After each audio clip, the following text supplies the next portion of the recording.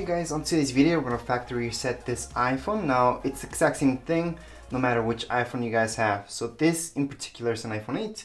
So we're going to get started, go right into settings. Under settings we're going to scroll down till we see general. Under general, all the way down, we're going to see reset. From there, our second option, that's exactly what we want to choose, is our second option where it says erase all content and settings. So we're going to go ahead. Right now we should see this. Maybe if you didn't back something up, this is the time to do it. If you don't care, if you already transferred all your information to your brand new phone, I suggest you just continue on. From here, we're gonna see this. So you could go ahead, back up, then erase, or just erase now. I'm just gonna erase now, enter my passcode. Once you enter your passcode in, it's gonna ask you this. Now that's if you guys had a passcode. If you didn't, it's not gonna ask you for one. And we're just going to erase iPhone again. From there, you might ask you for your Apple ID if you guys had an Apple ID configured with your phone. So it's going to ask you for that password. Just put in the password and right away it's going to do this. Okay, it's just going to think for a minute. Apple logo loading bar. How long will this take? Well, for most of you it's just going to take about 5 minutes. Others this could take longer. And if you guys have an older iPhone, it might be even a little bit longer than that. With newer phones, it's a little bit faster, but I wouldn't take this whole thing more than 5 minutes. 5 minutes is actually a lot. And yes, this process will erase everything from your phone. That includes pictures, photos, phone numbers, personal information, emails.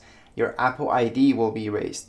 You're not deleting your Apple ID, so your account does exist still. There's another way to actually delete an account, but that's your account. So you can log into your account, let's say on your MacBook, on your PC, on your iPad. So that account still exists.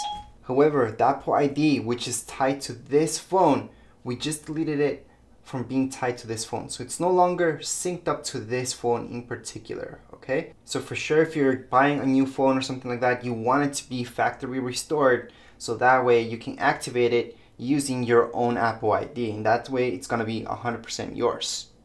Anyways, at this point we can go ahead and set it up again. This is exactly what's supposed to show us. And we can just push this button in order to get through and just do the whole setup.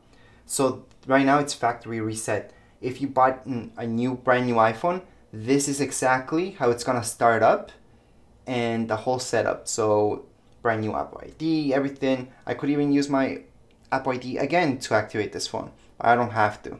Anyways, if that's all you guys wanted to do, you can shut it down for now. However, if you want to sell it, I highly suggest to set it up. You can set it up without using a SIM card. So remember to take out your SIM card from the side. Also, remember that to activate this, you guys can just skip out on all the iCloud stuff. So you don't need to put in your iCloud ID or any ID for that matter. You guys can skip out on all the passwords, everything, and just have it set up for that brand new person to just test it out. Of course, they should erase it again and activate it using their own Apple ID. For now, what I'm going to do is just go ahead and turn it off. I'm going to press the volume key plus the power key and slide to power it off. And that's how I can power it off. I'm all done. It's all set up. And I'm done with this iPhone 8. Anyways, if you guys have any comments, questions, you guys can write down here in the comments area. Don't forget to subscribe and rate. Thank you.